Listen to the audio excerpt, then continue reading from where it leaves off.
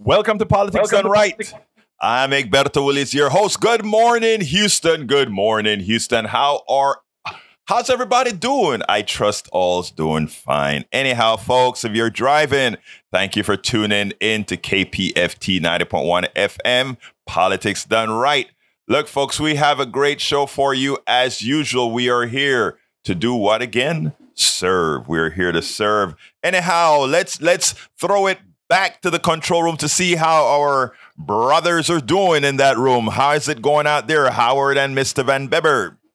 Well, brother number 2 is doing just fine. How's brother number 1 this morning? Brother number 1 is doing good, well rested. I decided to take another hour in the morning to sleep. So better rest. And the question today is, why is war used for economic stimulation? With the inflation that we've been having, are these profiteers, are they war profiteers that are driving inflation with their profit taking? Didn't you ask that yesterday? Something like that, but I try to read a little more into it each time. So, this inflation and war profiteering look a lot the same to me. Oh, variations on a theme. Yes. Okay. Yes. Well, I just don't want to get confused about yesterday's question and today's question. And I'm easily confused. I love the question. I love the question. So you got an answer for that, Howard? Well, we should throw it to the vast and unpaid research department at 713-526-5738 extension 2 and let them weigh in on it. Right. Yeah. Okay. Yeah. I'd love to hear your thoughts on it. We have a great show, though, folks. Van Bebber always wakes us up in the morning with a prescient thought. Anyhow, title of the show today is Lindsey Graham's Path to Sycophancy. That's one piece that I put together with some old stuff and some new stuff. Put some two types of videos together there. And then, of course, we have the Ohioans are showing. They're showing what people power is all about using the ballot. We're going to talk about that. And I think that story, if we get to that story, Howard, you're going to like it because the soapbox that you're always on, that's what, and necessarily so, let me just say, necessarily so, that's what we're going to talk about. And of course, we're going to start the program with a great supporter of our show, member of the PDR Posse. Is going to tell us his story, Paul Fleming's multiple sclerosis ordeal. We're going to start the show with that. But before we get started, folks, anyhow, let's go ahead and say, please remember there are several ways that you can reach us here at KPFT 90.1 FM. Of course, if you're in the dials, you just go to 90.1 on your dial. If you're in the car, wherever you are, and we come flying through the air to your ears. However, you can also download the TuneIn app and go to your Android store or your Apple store, and you're able to listen to us after you find KPFT on the TuneIn app. You can stream us right there on your telephone. You can stream us directly from our website, kpft.org, kpft.org, and just click on listen, and you can listen to the show. And of course, you can watch the show live, facebook.com/KPFT Houston, facebook.com/KPFT Houston, or on YouTube by going to politicsdoneright.tv, politicsdoneright.tv. Look, folks, this is your show. And this is one show, when we say it's your show, that is exactly what we mean. It is your show. Not only is it your show, if there are reasons that you think I need to be on in a segment with you, Egberto, because I have something prescient to say, please note that you can do that as well. Just like I listened to some of the commentary from our PDR Posse member, Paul Fleming, over the last few days. And I'm like, we need to discuss this issue again. Healthcare, that it should be all our pet peeves. So we're going to discuss that. By the way, folks, remember, this is a call-in show as well. 713-526-5738, extension number 2. 713-526-5738. Extension number 2. All the topics that we're talking about on every program, we have it in our newsletter that shoots out at 5 every morning. You can go to politicsdoneright.com/newsletter. politicsdoneright.com/newsletter. If we don't get to all of the topics here, you can always figure it out there because we're likely not going to do it for a few more days or whatever. You can drop me an email, complain, or tell me you like what we're saying, or tell me you hate what we're saying. Go to kpft@politicsdoneright.com. All of this is in the newsletter as far as how you can reach us. Anyhow, folks, without any further ado, let's go ahead and listen to our good friend, Paul Fleming. And then after, I think it's about a 21 or 22 minute interview. And then we'll continue with the program and take all the call-ins we can get. Welcome to one more edition of Politics Done Right. Today, I am honored to speak to one of the members of our PDR Posse, Paul Fleming. Paul has a story to tell. Paul has a history to tell about healthcare and much more. Paul, thank you so kindly for being a part of the PDR Posse, and thank you for giving us this opportunity to hear your story. Well, thank you for being the kind person that you are, with a blessing of a demeanor that carries you through all trials and tribulations. I just feel like that all of us are put through a test to have a testimony to tell. And I'm proud to be able to still tell my story, because some people with my disease are gone and don't have a story to tell. It's just people that they've left behind have their story. So Paul, let's go from the beginning. We've all been a part of the healthcare system. But in your case, something occurred to you that made it much more difficult to navigate. Why don't you tell us the genesis, the beginning of what you went through? Well, at 37, I was really getting into the prime of my career. I was a high-ranking official with a major restaurant chain. And I could actually see the finish line of the type of future that I wanted. And, traveling in out of town, trying to manage family life, it was difficult to put on my wife of just now 33 years. So all the kudos go to her. But coming home one weekend, trying to help out with the laundry and be the man that, I've chosen to be. I'm doing laundry one Saturday morning, and then it happened. I turned the corner and my left side just shut off, like someone just turned off a light switch. My breathing pattern changed, and I found myself on the floor looking up at the foyer lights like, Lord, what is going on? And then I started with my toes trying to get it to move. And I swear to you, it seemed like it was an hour, but it probably was no more than 3 to 5 minutes of me regaining the use of my leg, my toes first, then my leg, then my hands, then my arm.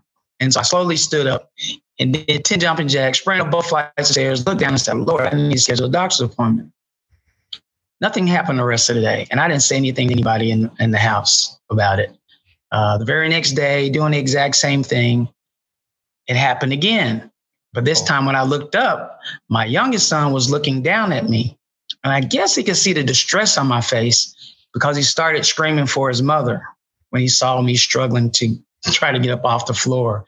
And when he started screaming, that just put me in a panic to hurry up and get off the floor. And by the time my wife made it out of the bedroom, I was halfway up the stairs.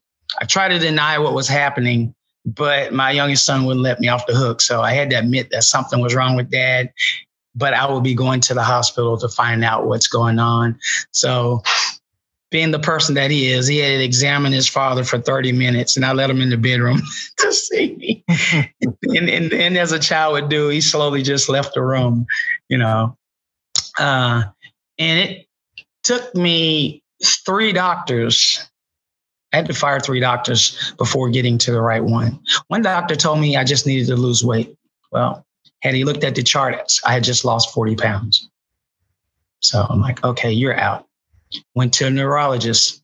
He just did it as I guess the first, like you said, a consultation. When you just sit down and he just talk about it. But he didn't talk about ordering any tests or anything. I'm like, did you not hear what I said to you, sir? I lost the total use of my left side. I was literally paralyzed on the floor.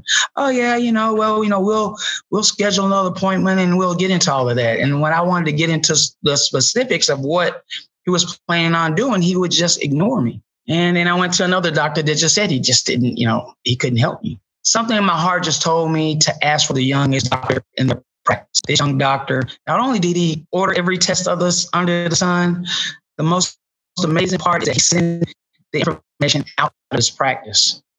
And, to the Mayo Clinic, to Emory here in Atlanta, and to the Shepherd Center here in Atlanta. And the Shepherd Center here in Atlanta asked that he do a spinal tap.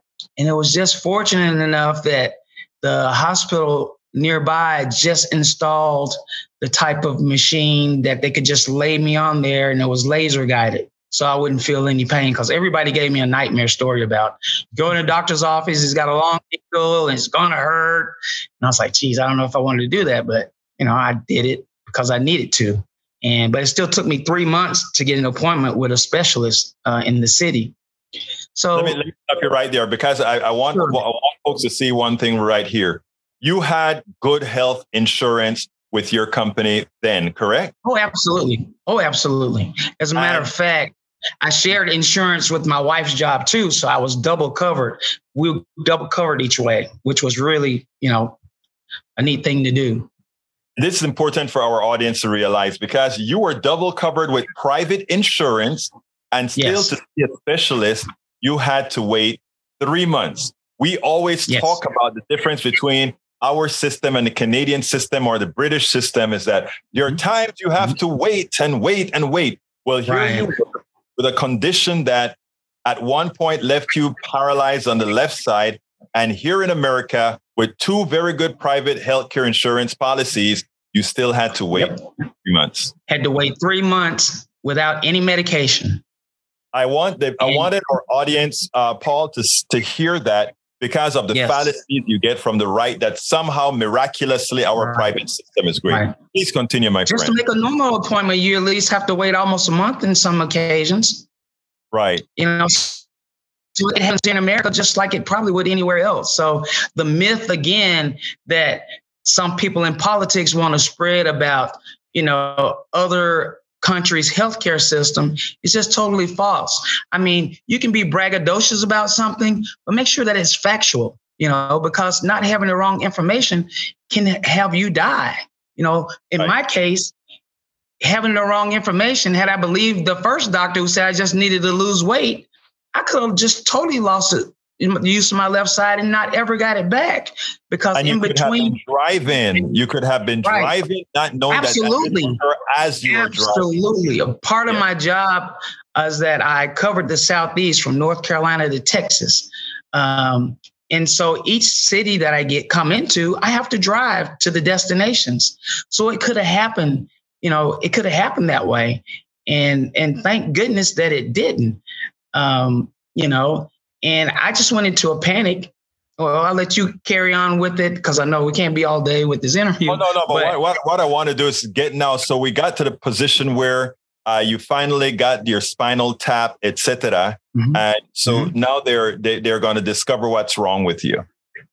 Right. So I had the spinal tap, and since the Shepherd Center responded first, he sent the information back. And the proteins in my spine indicated that I had multiple sclerosis. And so, again, it took 3 months to get to my specialist. But in between time, I started having seizures. I didn't know what was going on. Again, so I scheduled another doctor's appointment. But just luckily, the very next week, I had an appointment. And me being, a man, I guess, being real ignorant, I didn't go to the emergency room. I just said, I got a doctor's appointment. I'm going to be okay. When you feel young and healthy, it gives you the wrong thoughts about things that you just don't know about. And fortunately enough for me, I made it to that next appointment, and he had to just literally sit me in the hallway while he see other patients until it happened again. And when it happened, he came up and he immediately knew what it was.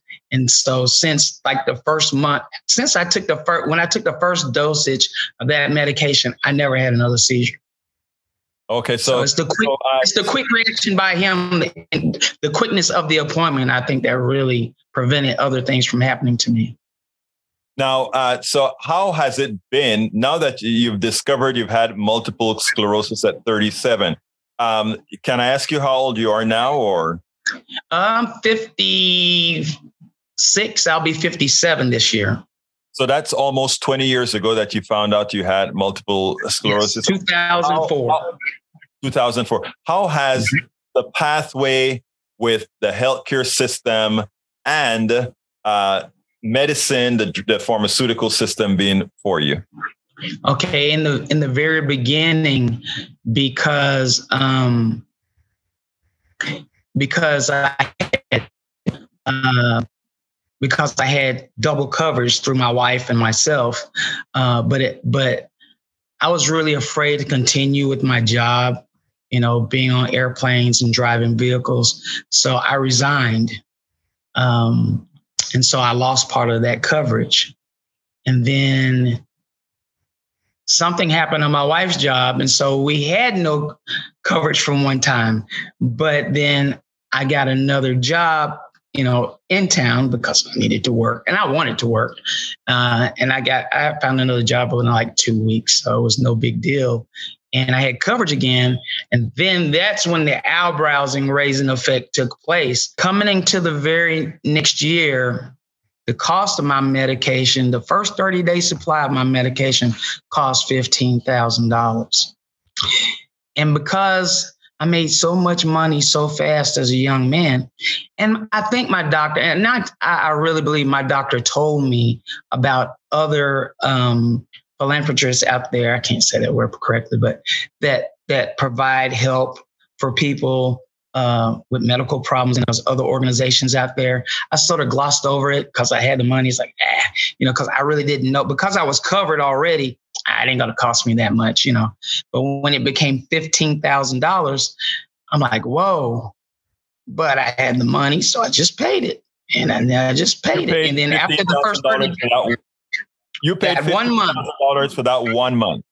January of each year was $15,000, almost $16,000.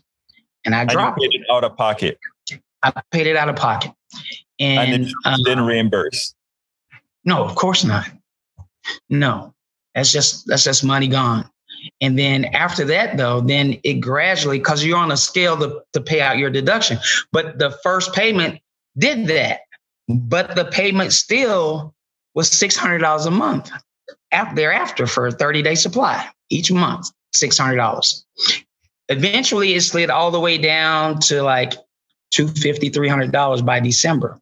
But the very next January, you're back at $15,000 again. It started that process all over again. So I guess the first 4 or 5 years I did that, and it drained you. My wife being a realtor, which in all of her jobs, bless her heart, she just had it as a hobby, and I didn't care. Everything she wanted to do, I encouraged it.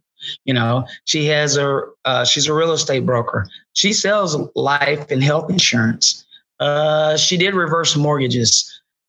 Anything she thought she wanted to do. So she holds about 4 or 5 Georgia state licenses. And she's like, honey, we're going to have to sell our home. And as if I wasn't depressed enough that we had to move out of our home into an apartment, which my kid never experienced. Parents always think the worst because, you always want the next generation to have more than what you had. Mm-hmm. And so we looked around at several apartments. My kids were so excited. It was the total opposite of how we were feeling in apartments for about 4 years until they kept raising the amount to live in there. When it got just over $1,000, like, whoa, we can be back in a home again. And so my wife, being the magician that she is, we found our way back.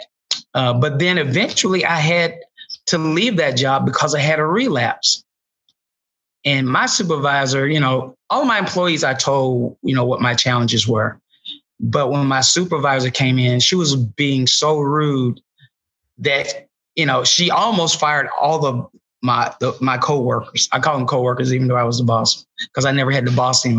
I trained you properly on the way you go. And as you continue to train and explain, and then they just did the job. So I just would never allow them to tell friends or family that I'm the boss. This is my coworker. I say in your private time, you can say that, but I'm not your boss. People that I have to manage, yes, I'm your boss. But the people that come in and do the job, we're just coworkers. That's how I view the workplace. And that's why even today, if I go around town and just happen to run into a person, they want to know where I'm working at, because they would leave their job to come work for me, because I will let you be who you are, knowing the goals we have to accomplish. Once we accomplish, relax, go take a smoke break. I don't care, but when it's time to go to work, we all come together as a group and make things happen.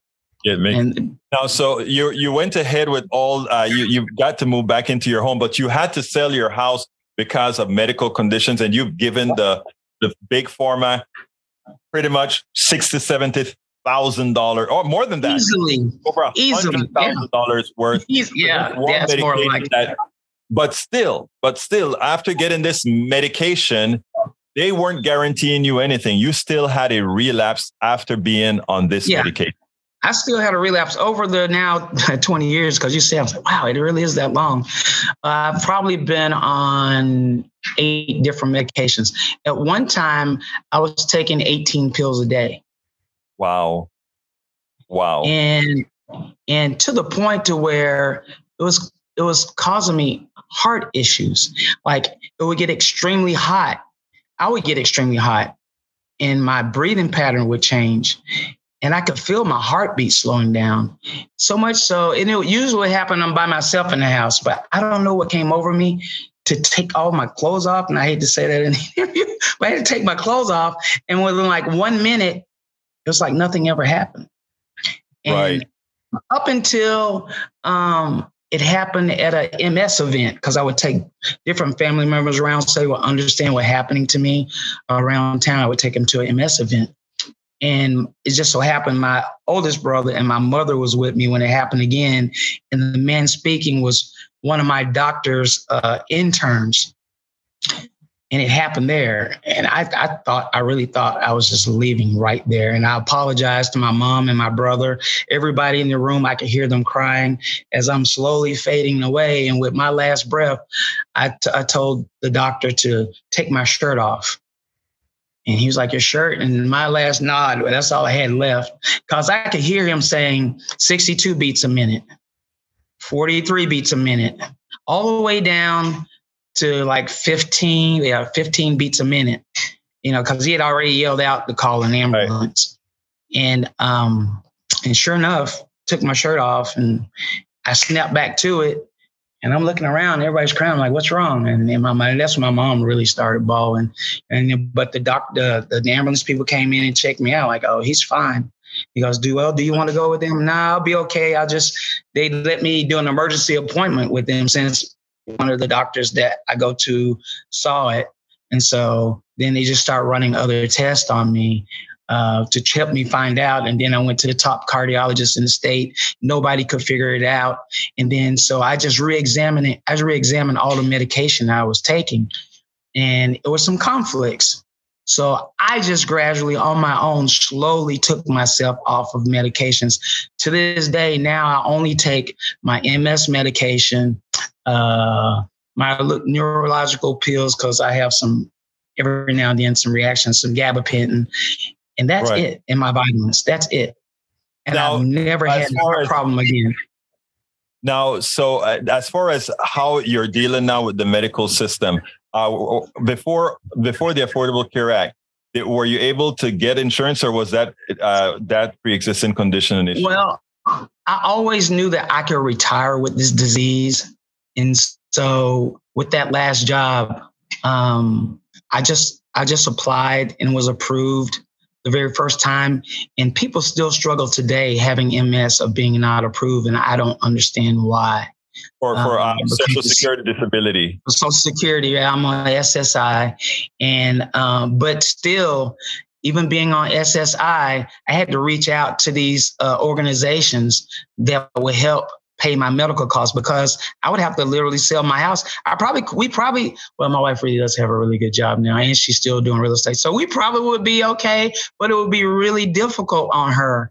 Something that I wouldn't want her to go through, because I told her, if it gets really, really bad, I would leave you, because I wouldn't want you to go through suffering to have 2, 3, 4 jobs, which she already does basically part-time on her own anyway.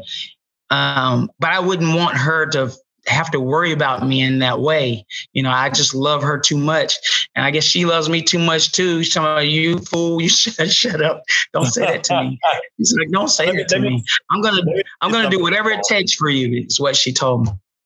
Paul, I tell you something, and that is what we fight about, right? Hell, that you had a bad hand. We all get a hand in what life has to offer us, right? And that you got a bad hand, and that your personal economy should reflect your bad hand, that you had no way of choosing.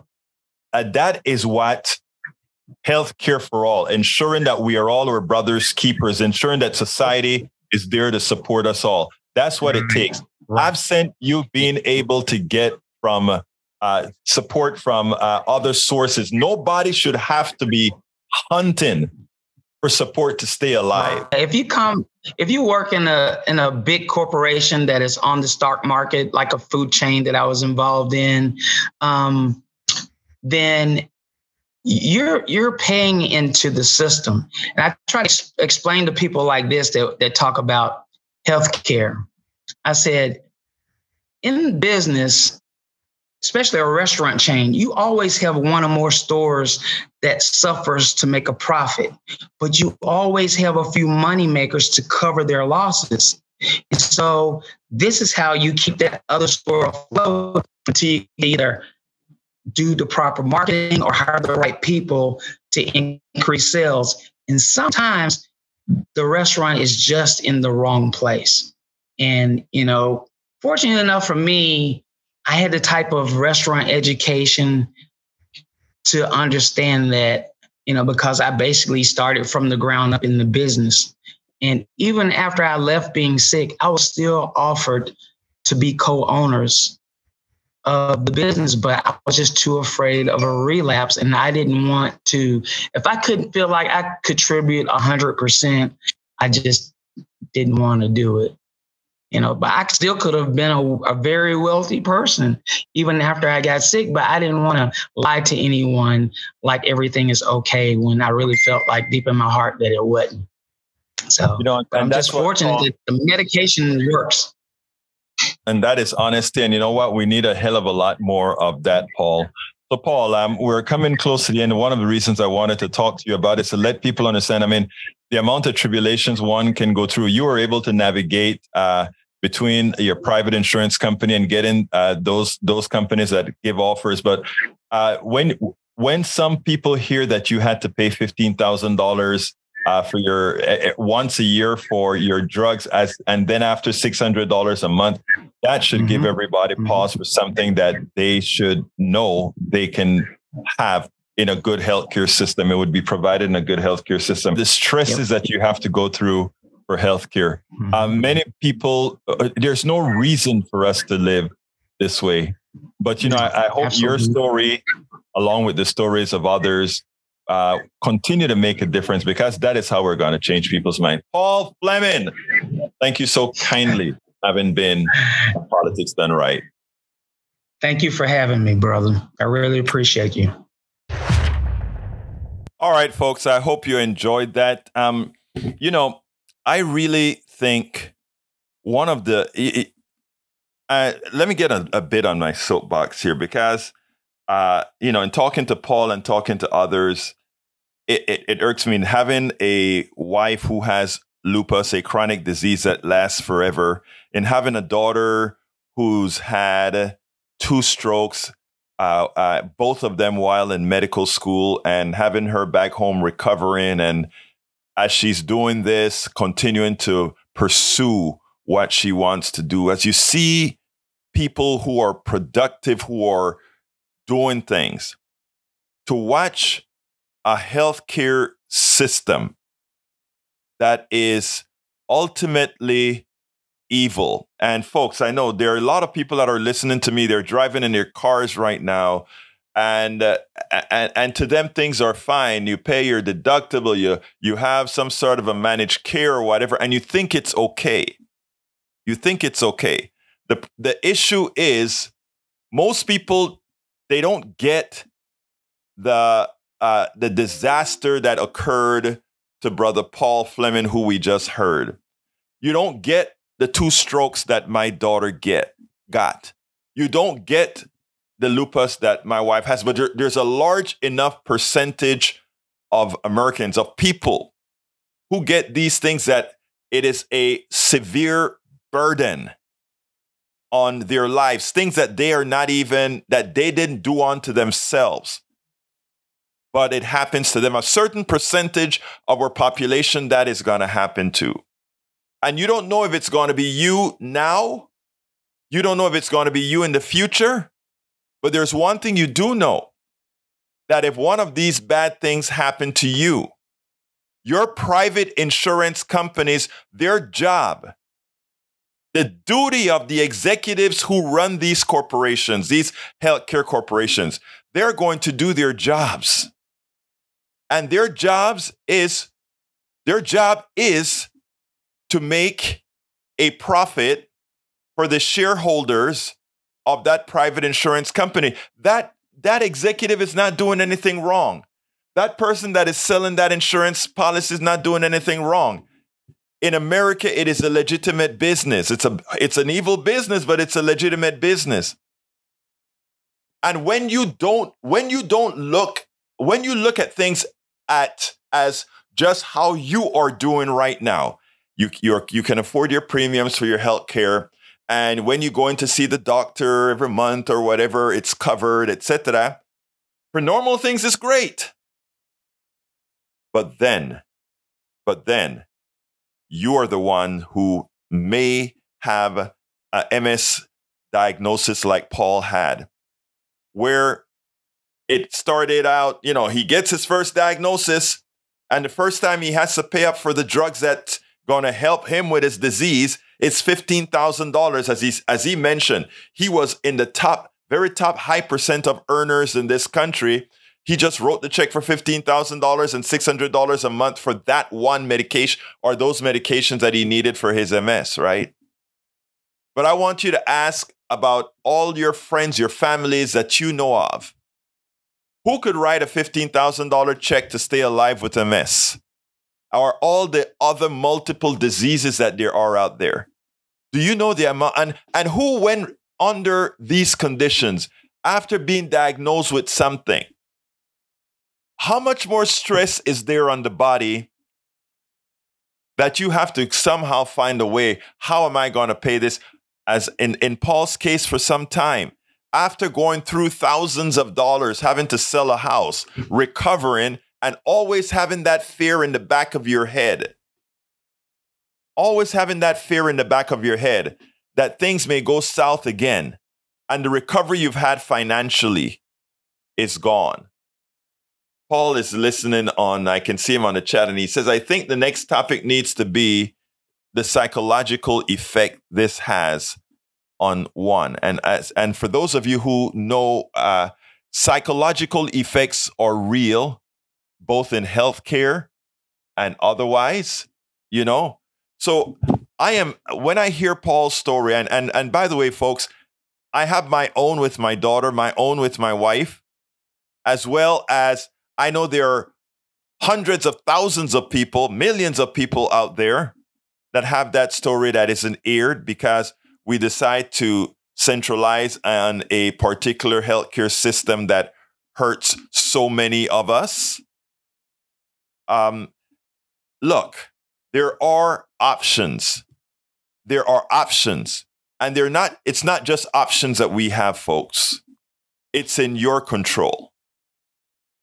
What I told Paul when I asked him to do the interview is I said, Paul, we have a big task ahead of us. We have to get true universal health care for all. Health care for all. We have to do this for our society to survive. Because we need to stop the suffering in silence that millions of Americans are going through.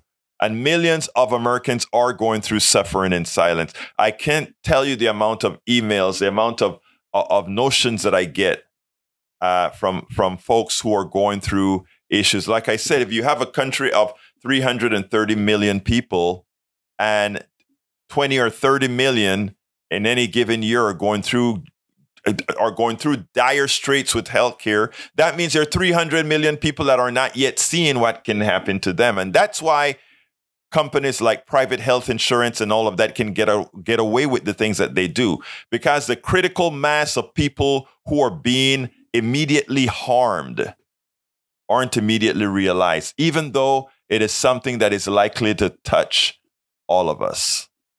So in my ranting monologue here, there's one thing that I'd like to tell absolutely everybody here, and that is we need to do better. And while you may be doing fine right now with private health insurance, I can tell you from lived experiences and from the lived experiences of many that there's a bigger chance than not that at some time healthcare will affect your personal economy, your fiscal well-being. And why always do we cede our fiscal well-being to the very minute few who control the purse strings in this country? It is time for a change. And as my brother Howard in the studio would say, only you can do that with your vote. Before I go to the next subject, I'd like to say, folks, give us a call, 713-526-5738. Again, that number is 713-526-5738. Extension number 2. We are taking calls. Your thoughts, my dear friend in the studio, Senor Howard? Oh, no thoughts right now. I'm just sitting here thinking that man went through hell. And imagine if it happened to someone less economically able. I mean, they would die. Yes. That would be it. This man, I mean, I feel so bad for him. Really, it's awful. And MS, there's nothing you can do about that. Medication will take care of it for a while, but it's just an awful thing. I knew a lady who had that, and it was terrible. Mm-hmm. Mm-hmm. Jack, your thoughts? Yeah, I always think, single payer would really solve a lot of these problems. I think getting the insurance companies and their lawyers and their political hacks out between the doctor and the patient would be a good thing for sure. It's just a win-win for everybody because, the corporation could then take healthcare out of their equation for profits. My God, you just said, Jack, let me stop you there. Jack. You just said the magic thing. And that is very profound. The thing about it is this, folks, and I'm sorry to interrupt Jack, but I need to piggyback onto what he said. Corporations do all kinds of things. There are research corporations. There are corporations that clean homes, paint buildings, build streets, all of that. Why are we relegating healthcare on individuals for those guys to cover? I understand that unions had something to do with that many decades ago because they had no other recourse. But in a humane society, why companies should do what companies do best? And healthcare should be something that we, the people, provide, we, the people, right? And the companies could work that much more efficient. And by the way, this is important. It is a mathematical impossibility for private health insurance companies to be more efficient than, as Jack would say, a single payer system, which does not have the overhead of multiple administrators, multiple presidents, multiple CEOs, multiple databases, multiple advertising agencies, a doctor's office that has to have staff to cover all the different insurance companies they work with to figure out what is covered from insurance A to insurance B, etc. The inefficiency of a private insurance market is astounding, but it is also profitable for a few. Within that inefficiency, that inefficiency is money in the bank for a few people. And we have and that's what we do here at KPFT, at Politics Done Right, is try to get away from the lies that you hear on TV every day when you see the drugs advertised, when you see the insurance companies advertised, when you see all of that, folks. When you see those drug commercials, they're lying to you. When you see the healthcare commercials, they are lying to you. The biggest lie on TV right now is every 15 minutes, you see a commercial that says the following. Hey, honey, you only have, and the way it's designed, it's perfect to fool you. Hey, honey, we only have parts A and parts B of Medicare. Do you know you should also get Part C, which includes Part A and Part B. And guess what? It covers dental. And guess what? It covers hearing. And guess what? It covers vision. And everybody says, oh, we need to leave the Medicare just Part A and Part B, and we now get Part C, which is also called Medicare Advantage. Honey, isn't that what we need to do? I'm going to go make the phone call right now. What they don't tell you is Part C is private health insurance.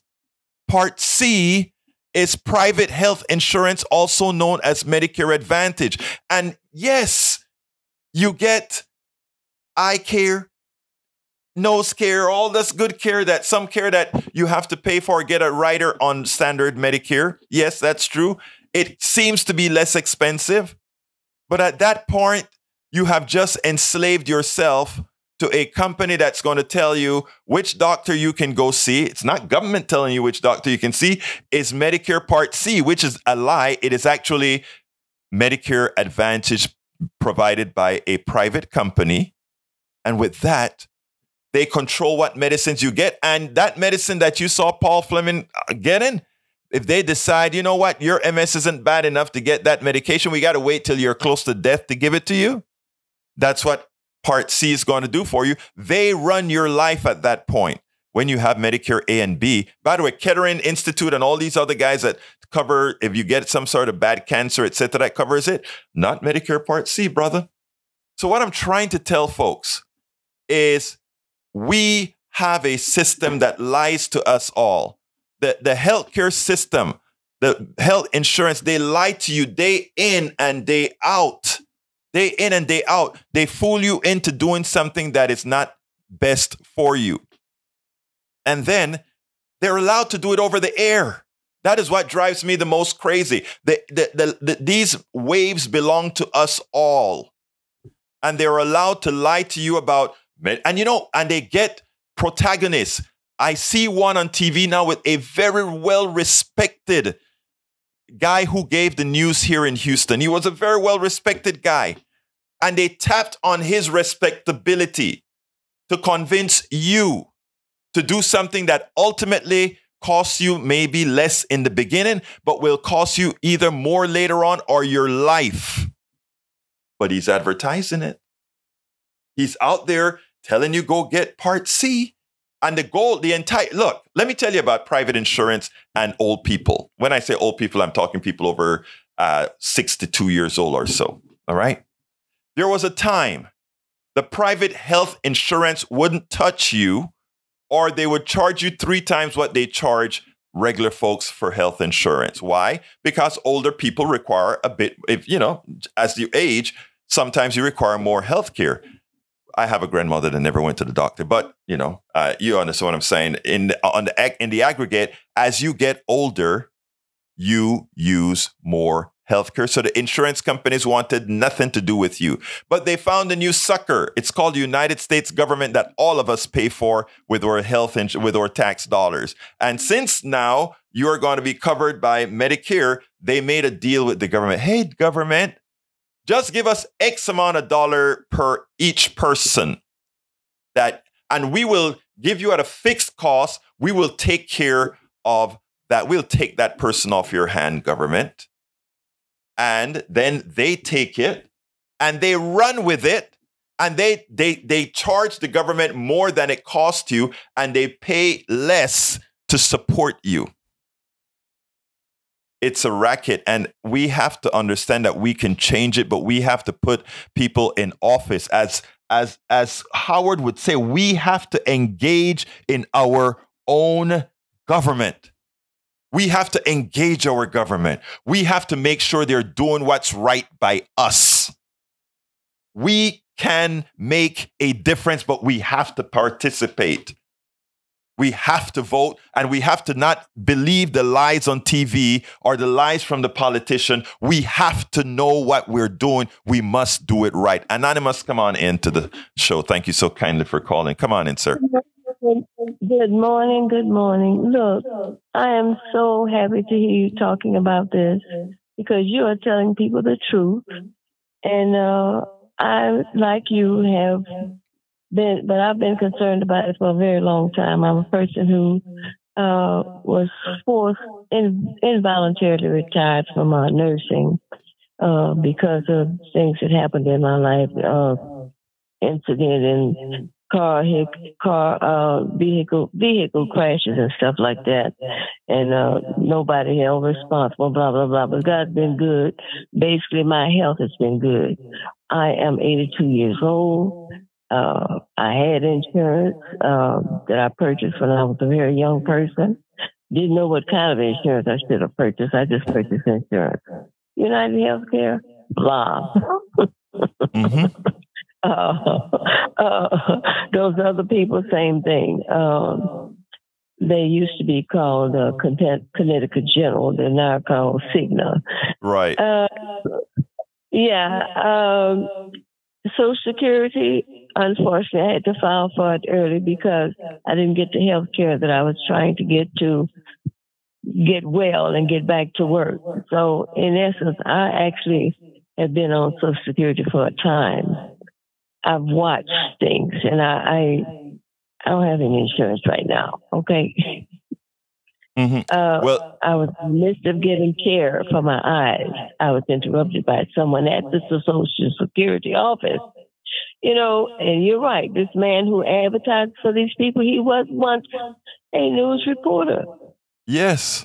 The people who he speak of, they don't take care of you unless you have gobs of money, and they still may not. And nobody, they still may not do anything for you. They have people who are under their banner, who some are very lazy people. You don't know where they got their health so-called certificates from. They have gotten them online. You don't know. I've been discriminated against because I don't need a lot of medication. I'm losing my vision because of what happened to me out of a Social Security office. 89 Lake at 610 Drive. I've been trying to clear it up myself for the past 7 years. I've not been able to see a doctor since 2019, mid-2019. Let me tell you, it's not at all Keep talking about Medicare Advantage. It's a disadvantage. It's exactly. Take away, so they've been trying to remove Medicare, get rid of it for years. And there are people holding office who've been in office for years, who've been helping them do this, and they got an R behind their name. And thank you, Anonymous. Yeah. Anonymous. Yeah. Thank you for Thank you for telling the truth, because again, and I hope they pay attention. That's our job, Anonymous. That is our job, and I I never drop anything, so I always stick with the program. So thank you so kindly. I had to call and say something. Love you guys. Thank you, and love you too. I will. Okay. Thank you, ma'am. You have a wonderful day, and thank you so kindly for listening. And remember, you keep talking as well, Anonymous. You keep telling the story to your friends. Also, by the way, do tell them that you are listening to a station where we get real information placed out there. Very, very, very important. Anyhow, I have a video that I wanted to play, but with 10 minutes or 8 minutes or so left on the program, I don't quite have enough time, so I'm going to continue. You can give us a call, 713-526-5738, extension number 2. I would love to hear from you, 713, your thoughts. You have a medical story. And by the way, let me tell you what else I'm doing, because I think healthcare is something that affects everybody, no matter who you are. Some folks will remain perfectly healthy for a very long time, and that is great. I honor you. But if you have stories, one of the ways that, and I told Paul this a few ago, one of the ways that we get things done right is to go ahead and tell people's stories. Let people hear the things that can happen to them. I think that is so important. So if you have a story to tell, if you want to tell your story, either give me a call, 713-526-5738, extension number 2, or if you want to set up an interview where we go through your story in detail, drop me a line at kpft@politicsdoneright.com. kpft@politicsdoneright.com. Because when we speak in the abstract, a lot of times, I can come and tell you how insurance works and why it doesn't work and how it is pilfering us all. And I can tell you all of that. And you can look at it as this guy's throwing facts and numbers at me. Sometimes it can be overwhelming. But when we turn those facts into real life story, when you hear of Paul Fleming who had to pay $15,000 out of pocket to stay alive, and $600 a month for just that medication, not speaking about all his other expenses, that is real. The young woman who just called and talked about not being able to see a doctor since 2019. Since 2019. And I know exactly what's happening with her. They figure this is an older woman, and we can just keep putting her off. And just maybe eventually she will be off of our hands, right? This is an evil system. You know, there's a congressman that I interviewed a few years ago, and this congressman used to have this statement that he always makes. He always made this statement that he called it the Republican healthcare plan. And you know what it is? If you get sick, the Republican healthcare plan is don't get sick. But if you get sick, die quickly. But I think he's a bit unfair, though, because it's not just the Republican plan. It is a Republican plan aided by the I don't want to call them blue dog Democrats. I'll call them more, what kind of Democrats will we call those? Corporate Democrats. It's not just a Republican thing. The person who killed the public option to the Affordable Care Act wasn't a Republican. It was a Democrat. Lieberman. My point here is the following. Healthcare. Yes, one particular party will want to give you more health care, but the health care that we must have, the health care that saves lives, the health care that is really humane and honorable, the only form is one in which You're not giving your money away to a bunch of rich fat cats and shareholders off of your premiums.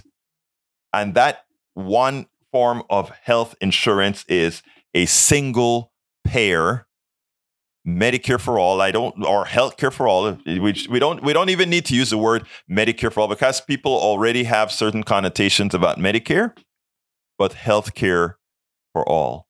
All of us are entitled to life. We're entitled to good healthcare. We're entitled to these things, and we ought to fight for it.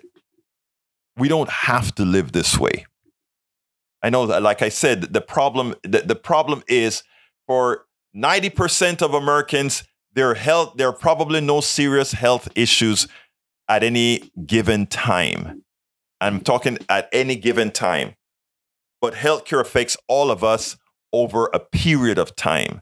Why not be ready for it? We need to support healthcare for all, and we need to make sure that Medicare Advantage ceases to exist, because it is nothing more than private healthcare at a high cost for old people.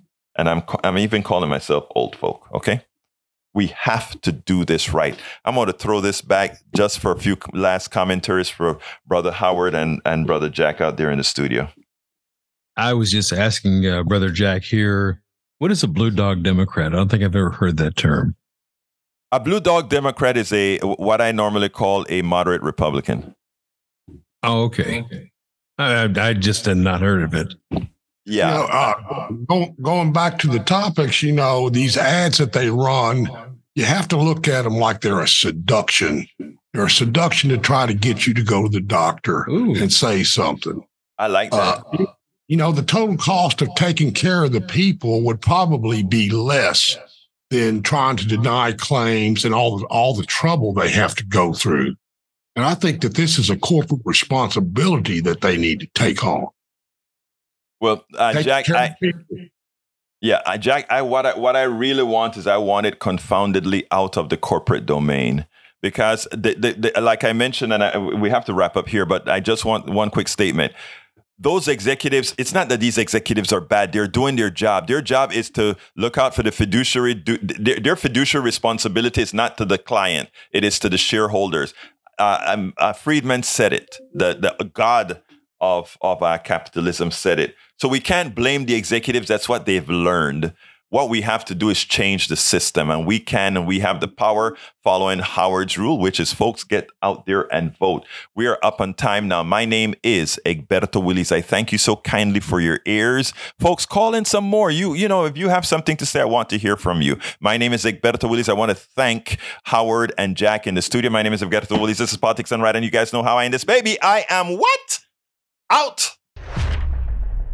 We spend a lot of time deconstructing the news, trying to parse it into a form that everybody can understand. We try to find those little nitpicks where it flies above the fray, etc.